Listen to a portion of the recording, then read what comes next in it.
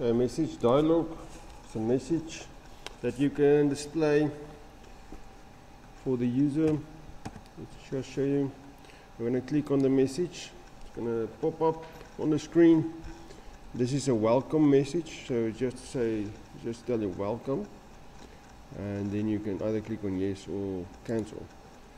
Okay, so the coding for that is you're going to say MessageDlg for message dialog. There's 4 parameters.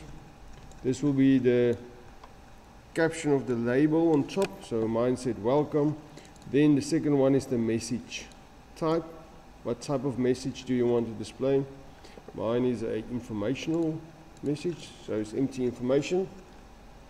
The other types that you get is empty warning, error message, or you can have a confirmation message, or a custom message. Let's change ours quickly to confirmation.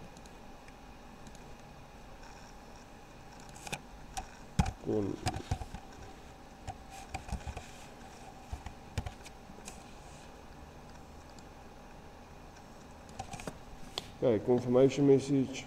Let's have a look at it. Okay, so now it will say confirm on top. Okay, so it's quite similar to the information one except for the heading on top. Then, third parameter, you can add the different message buttons that you want. Okay, so I added a message button yes and a message button cancel.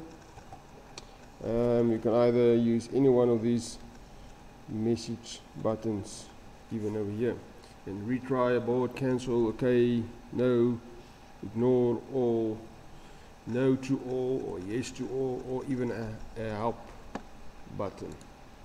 Okay, so you can just add any buttons in here.